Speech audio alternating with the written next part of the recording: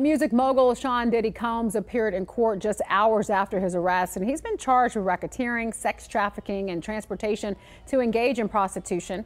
Combs pleaded not guilty, and he's been denied bail.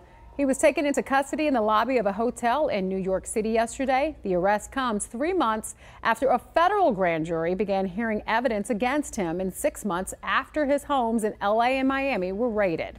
Now, you may remember that surveillance video that surfaced in May of this year. A warning, though, before we show it to you again, it is pretty graphic. So the footage is from 2016, and it shows Combs violently grabbing, shoving, dragging, and kicking his then-girlfriend, Cassie Ventura, during an altercation in California. This was just one of several controversies surrounding Combs that surfaced this year.